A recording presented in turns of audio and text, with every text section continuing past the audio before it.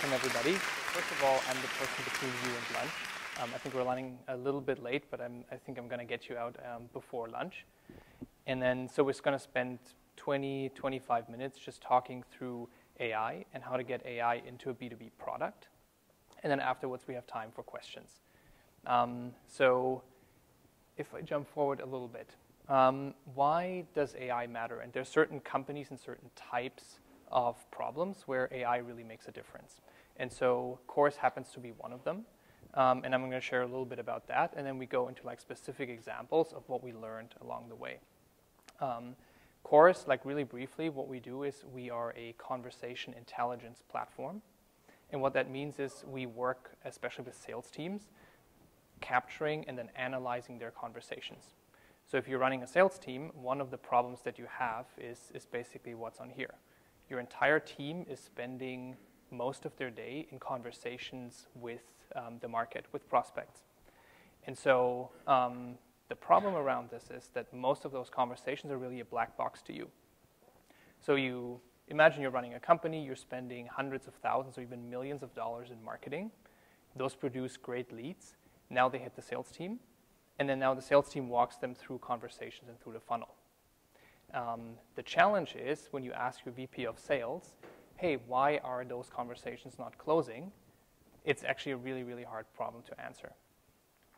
Right? And that's where you need AI. So if the VP of sales wants to give you a good answer, what he actually has to do is sit in on every single conversation, try to figure out what's the difference between my top rep and someone else, and why do some of those conversations close and others not. Right? So like you actually have a complete black box and you don't know what's happening. And so when you look at the numbers, you'll see that most reps, like 57% of reps, they don't make their quota. 80% of deals don't close. And the moment a conversation hits your sales team, it costs about $100 a minute to run this. Right? So that's like a really, really big problem. And so if you ask your VP of sales to solve that problem, well, this person would have to sit on every call, which is technically impossible, especially if you have a team that's 1,000 people or even more. And so that's one of those types of problems where you need AI. You need something that actually sits in, listens on every conversation, and tries to figure out the patterns that help you close deals or not. And so when we think about this, I want to walk you through a little bit of the things that we learned along the way and how we approach this problem. If you think through startups are essentially just a function of de-risking. Right? So you're starting a company. Most companies, there's two types of risks. There's technology risk and there's market risks. For a typical B2B SaaS company today, there's no technology risk. It's just market risk. Technology is out there, you build a product, but what you have to do is you have to try to get it into the market. And so there's established playbooks, lean startup, build, measure, learn. So you run small experiments, you try to get in front of customers, and you figure out what's most helpful to them. You're reducing market risk at that point, and that's really important. Now, when you start an AI-first company, that's actually somewhat different. You, in addition to that, have technology risk, and that fundamentally changes the economics of your business. So if you're an investor investing in an AI-first company, you actually have to know that there's technology risk. It takes time to build AI from scratch. Models take time to learn. You can't just go to a customer and then all of a sudden you have this same sort of basic product and it just works. And you learn over time how to improve the user interface. You add additional features. You actually have technology that you have to build. And so that changes the economics of your business. And so when we think through that, I'll just walk you through some of the things we learned along the way and what technology risk means. The first thing is it actually takes time to build. So the typical SaaS company takes about 6 months to go to market. Build a product, go to market, test, and then actually put a website up and get the first set of customers. At Chorus, it took us 1.5 years before we even had an MVP. And so you would actually say, hey, that's completely stupid. Like, why would you hire a big team? Why would you spend 1.5 years building something when you don't even know it works? Or the market even wants that. And so in our case, we had to actually be convinced that there's a big enough problem that if we build it, they will buy. And that for us was, hey, if we can actually help teams understand what a good conversation looks like, why certain conversations close and others don't, that's actually really meaningful. And so we got early validation on the level of like, hey, yes, I would definitely buy this. I'm happy to help you build this. But it takes a lot of time to build this MVP. So here's an example of how that looks like today. So this is a dashboard that you would get from Chorus. Chorus automatically captures all of the meetings that your teams have.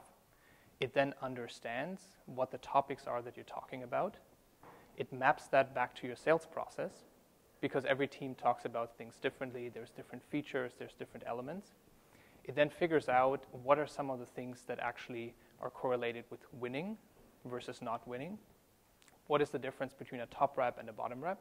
And how much time do they spend in each of those sections of the call, so that you can get an understanding. Like in this particular case, this is a top rep on the right and someone who's not as good on the left. And then you see they're actually spending more time talking about uncovering pain with customers. They also spend more time on specific customer stories or specific integration. Like this is actually our own dashboard. Like this is our own data that you're looking at here right now for our own sales team. And so what we had to build in order for like to literally get to that level of MVP, we learned that we had to build our own speech recognition. Because the speech recognition that you can get from the market is not good enough to actually get meaningful insights and meaningful signal. So we had to build a system that actually learns on business conversation as opposed to the general conversation or the general speech recognition. Then we had to build a self-learning system that actually starts mapping and deconstructing your sales process into themes, so that we can map out like what are the different sections you're talking about, pricing, discovery, the types of questions that you're asking. And then we had to go even one step further and figure out each customer now gets their own speech recognition, because it turns out that the features you're talking about, competitors, all of those things, they're actually very unique to your business. And if you don't have a speech recognition that picks up on those signals, like if you get your competitor name wrong, how on earth can you trust the data behind it? And so you have to build a system that actually learns what are your competitors, what are the features you're talking about, and so on and so forth. And so this was necessary for an MVP for us in order to solve that problem. And it took us 1.5 years to build that. And we're anything but done, but it's good enough for an MVP. And so one thing we learned along the way is you have to actually design intentionally for patience in that period. You need a team that doesn't care about not having a product in the market, that's just self-motivated to work on this. You need investors that don't benchmark you to typical SaaS metrics or anything like that. They need to be okay that you're spending millions of dollars, not on marketing, not on sales, not on going to market, but on building a product. And that's very different. And so there's only a few investors out there that actually want this kind of, or have an appetite for this kind of risk. And then it's also a different launch. Your product might just be an algorithm in the background. There might not be a fancy front end to it. And you have to be intentional and you have to design for that patience, because some of that stuff takes time. Now, let's assume you went through all of that technology risk and you captured that. So now what's next? How do you attack the market risk? How do you actually start learning? And so here's some of the things that we went through. So the first thing is, if you're a PM and you think about an AI-first company, every single one of your roadmaps needs to have a swim lane about data capture. Because the one thing that's different about this type of company is that you're actually building a proprietary data set. And so you have to think about product in terms of how do I build something that captures this data set at scale. And in our case, we thought about it in 3 different ways. The first one is you have to build a new sensor. And what I mean by sensor is you have business conversations. You have a Google Calendar, so your meetings are scheduled on a calendar. Then those meetings take place, likely on a Zoom meeting. And then as a sales rep, you're supposed to take those meetings, those insights, and put them back into your CRM system. There's nothing out there that ever connected the business outcomes of what's happening on your calendar or your CRM system with the content that's happening in meetings. And so when we thought about Chorus, we thought about what's the sensor that actually understands what's happening in your conversations and maps that back to business outcomes. That's a data set that just hasn't been there before, and that's completely proprietary. And so you need to build a system that actually connects those data sources to create something new. The second part is build around the workflow. Most of the time, you will have an existing workflow that people anyways are going through. And so what you have to do is figure out how do you take that workflow, how do you augment that, and capture your data along that workflow. Because chances are they're going to do that multiple times a day. And so in our case, we figured out that the biggest workflow and the biggest problem is actually CRM note-taking itself. So you run a meeting. Afterwards, you're supposed to take notes from that meeting, put it back into your CRM, because it's a system of record. It turns out that there's a lot of information that happens in a meeting. A tiny fraction of that ends up on the notepad of a salesperson. And then a tiny fraction of that ends up back in your CRM. And that's your system of record. That's literally the source of truth, what you make decisions on, and so on and so forth. And it's a tiny fraction, and every salesperson hates updating the CRM because it's just busy work. And so we just went for that process. How do you actually take notes for a rep? And so we automatically connect to their meetings, and afterwards we give them a summary. And the 2 use cases we started with, and that got us to a couple of thousands of users, was very simple. The first problem is competitors, and the second problem is next steps. So only 1 in 10 competitive deals are tracked properly in a CRM. That annoys sales, that annoys marketing, and probably anybody else. And so we just built, if you run Chorus, we will automatically put your competitors back into the CRM accurately. That's it. And on top of that, we will create an activity for every meeting that you have automatically in your CRM system, and we'll put the next steps into it so that you don't have to write them out yourself. That's it. And so sales reps loved that. And only by launching that product, it was part of a workflow. They didn't have to do anything else except for signing up for the product. We made the CRM data better. And so with that, we actually had they allowed us to capture the data that we needed to build all the rest of the AI. And that's it. And then the last part we learned is humanize your AI. And what I mean by that is your algorithms are probably not going to be perfect. It's very hard for someone to emotionally connect to an algorithm or something that runs in the background, as opposed to like an actual product that you have in front of us that you can fall in love with, or that even has a great UI. And so what we learned and what we invested in was customer success early on. And so every time we deployed something, yes, it was 80% in the background, but there was a person that actually really cared about the user and about the customer. We did like very personalized onboarding. We followed up with people. And so they always built a connection, not just with the algorithm that runs in the background, but with the person that cared about the results. And that actually helped us because we got so much feedback, we could learn, and so on and so forth. And that made all the difference in the world for building out all the technology along the way. All right, so now you are at a point where you overinvested in technology. You probably have less customers than a typical SaaS company. You have a lot less revenue. So why is everybody kind of excited about this type of business? And the short answer is it's the metrics. And so any business, what you're looking at is like LTV to CAC. That's just the metric for any SaaS business. And so the belief is that with building a different type of company, you can actually meaningfully change those metrics in the long run. And so the one thing that you're doing differently is you're building this proprietary data set. And that doesn't just apply to your product. It actually applies to the entire funnel as well. So if you think about marketing, you're organically building a data set, and that's really, really interesting for everything that you have to do with customer acquisition. So in our case, I'll give you an example here. This is just something that comes out of our product organically.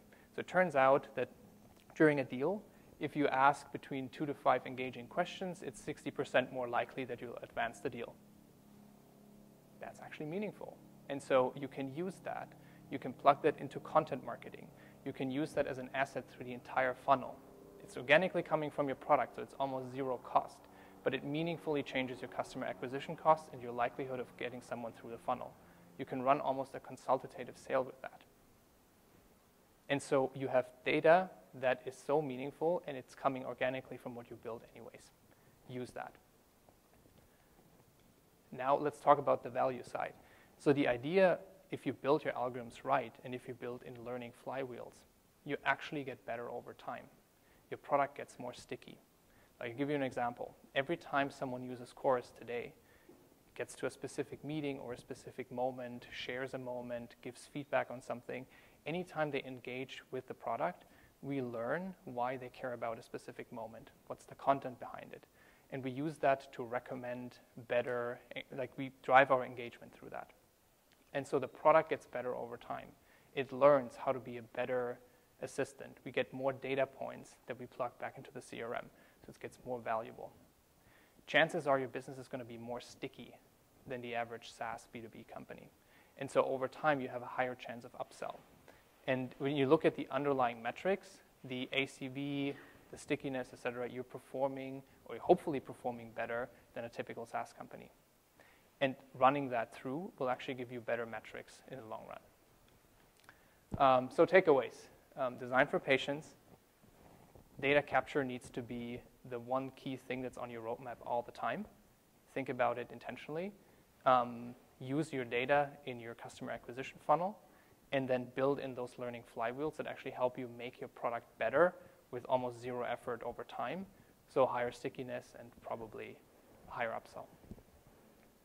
All right, that's it from our takeaways, and then I would love to have the rest of the time just for questions or areas you guys want to maybe get deeper into. Any questions? Go ahead. Yeah. How did you get your data before you had customers? I know that was a key component. Were you just like doing fake sales calls? Yeah, it's a great question. So we connect to the CRM. And so every time someone runs through a call, we actually immediately get everything that is in the CRM. And then we also already had the transcription engine. And so what we did in the beginning is, even if there's just 10 calls in the system, you could actually see how that deal progresses, and you could map it to specific content in the conversations. And so we started with a couple of hypotheses, for example, competitors and next steps. We built those algorithms before we even connected with customers. So a system that automatically identifies those items. And then the moment someone runs their first call through it, we could actually map it to the CRM. So we had labeled outcome data from day one, and we had features that we built before we even started engaging. And that worked. Go ahead.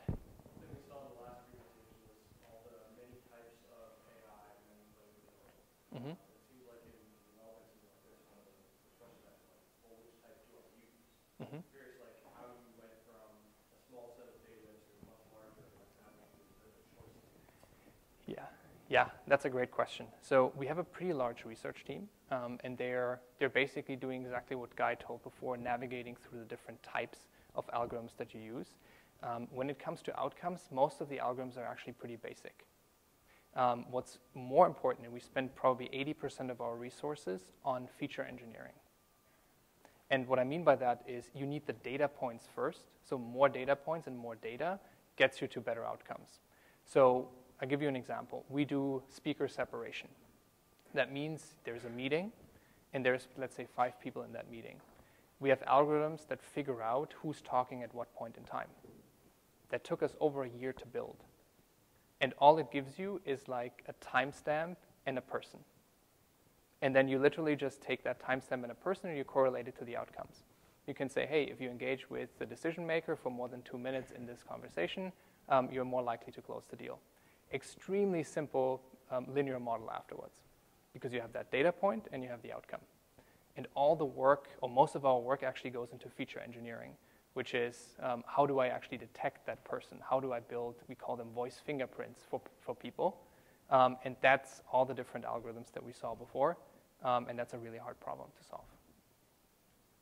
Yeah, go ahead. You mentioned the importance of time back to business outcomes. Mm-hmm. And of course, CRM data is notorious, as you said, noisy, missing, and Yes.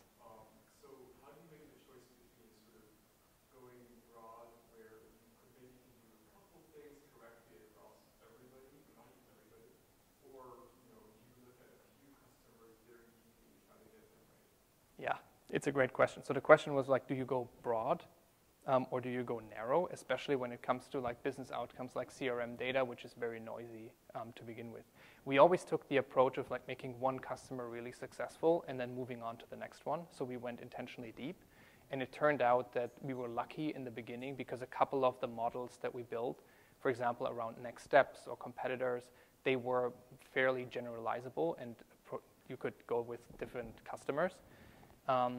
Now we're at a point where customers actually approach us and say, like, our CRM data is so messy. Can you please make it right? Can you please fill everything out? And we're not quite there yet, but that's the way to go. And yeah, we were very intentional on like one customer at a time. Yeah. Do you have other ways of asking your customers for data besides them entering into the CRM? We don't do that.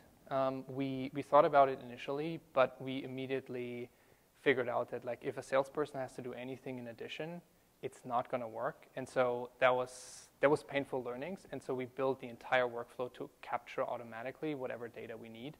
Otherwise, you don't get it to scale, and it's probably noisy as well. But yeah, so that's the only thing we use. Yeah, go ahead. So the speaker recognition technology that you mentioned, Yeah. there's a lot of like voice text APIs Mm-hmm. that I mean, startups will probably use. Is that an area where there isn't APIs that are kind of APIs as a service, I guess, that are available? Yeah, and even in that case, we built our own speech recognition because we learned that it needs to be better than what's currently out there in the market. And so it comes back to how domain specific is your application. And so Google is doing a fantastic job. IBM is doing a fantastic job. And yet this wasn't good enough for us. We could never build anything that's as good as what Google built. But what we can do is we can be very narrow in our domain. And so in our case, it was speech recognition for business conversations. And then even in that, it's like sales conversations. And so we had to build our own speech recognition to be more accurate than what you get off the shelf. The other core things that we use, speaker separation, there's no API for that. And then, so we built most of our tech in-house is the short answer. So I guess that's one of my questions. If there isn't an API for that, Mm-hmm. obviously there's a vision and mission to focus on the sales of CRM, Mm-hmm. but there's a much larger market to use like this speaker recognition separation Mm-hmm. technology to develop and be the base for many other tools that do. So as you were developing that technology, how did it come up of like, oh, maybe we shouldn't do sales, we have great technology, we should like make this business, like, Yeah. and how did you get back to then going to sales? Yeah, it's a fantastic question. We think about this stuff long and hard all the time. And in the beginning, we actually had a like very specific project of thinking about that. And we discovered it's too hard of a problem for us to actually go broad. The only way, like with our limited resources, we can actually make it work and do a viable solution was to stay very focused on that specific domain. And so chances are we're more going from sales to customer success rather than from sales to even call centers or the general public. Go ahead. Did you have any problem regarding the ownership of modules and how you can use the modules from one business to another? How do you navigate that? It's a fantastic question, and it's a really important one. Design your privacy agreement to be able to do that. Yes, that's really important. We obviously anonymize the data, and so we build models that go across customers, and that's the only way you can actually train it. But it's fully anonymized and compliant. But yeah, But it's your model. it's our models. Yeah, yeah. So the customers own their own data. They can delete it, and we take it out of the models if they delete it. But the anonymized training data stays with us. There's no way to take out the data from the anonymized. So every piece of customer data gets taken out, but the anonymized parts that we use to train the model, they stay with us. Yeah. Go ahead. How do you anonymize voice data? Say again, I couldn't. How do you anonymize voice data? What do you mean by that? Say more. I mean, the recordings, right? You're sending the whole audio recording, video recordings to batch-based servers. Mm-hmm. So, I mean, the audio and video itself can be used to identify who the people are in the company. Right. How do you anonymize that? Yeah, it's a great question. So if you think about what anonymized means, it's the personally identifiable data that you take out of it. And so in this case, we only take parts of a transcript, for example, that helps you build an algorithm for identifying next steps. And so what we do is we remove everything like the speaker, like the video, etc., in order to train that particular algorithm. And so that one is there's not even an audio part there anymore. And so we take everything out that would be at that level. So is this processing happening on the client side or on your service, like the transcription and everything? That's all in our service, yes. Yeah. Go ahead. How do you as a PM work effectively with data science? Like some of the problems you described have more discrete outcomes, like separating speakers. Mm-hmm. But some of them, like categorize the topics of the conversation, or highlight action items. Those are the kind of things where I say, like, well, I know it if I see it, but I'm not sure how I can make that quantifiable for somebody else. So how do you work with them to structure the problem? Yeah. The first and the biggest part is actually spend a lot of time with them. That's the ultimate thing. And it's all about domain knowledge. So we over-invest in getting the entire data science and research team very close to customers and like really being experts in sales. They actually listen to more sales conversations than probably anybody else in the company. They really understand sales by now. And so that's ultimately what it comes down to. And then everything that we're sort of thinking about what's coming next, we work very much hypothesis and prototype driven. And so there's just a lot of back and forth around that, but it's about like domain knowledge and very, very close, frequent interaction. Yeah. Please go ahead. Back to the earlier conversation about speaker identification and sort of off-the-shelf solutions. How do you guys think about building versus buying, like sentiment analysis, Yeah. speech itself? Can't do everything all at once. Exactly. Yeah. So the question was build versus buy, especially in that. We are a very strong build company as opposed to buy, and we evaluate that on every single piece of technology that we build or buy in that case. And we want to own the parts that we think actually make a meaningful difference to the outcome. Speaker separation is just not available. There's no APIs properly on the market. And so by now I think there's the first ones coming from Microsoft as far as I know. But when we started this, there was actually nothing. There was a couple of research papers, but that's it, no commercial solutions. Sentiment analysis is a problem that's much more solved today. There's not much you have to actually have to reinvent. And so that's something we will probably more take from the market and available. And others, yeah, where you have to control the outcome and the quality, you sometimes need to own them, and it takes time to do that. Right, any other questions? Well then, thank you very much.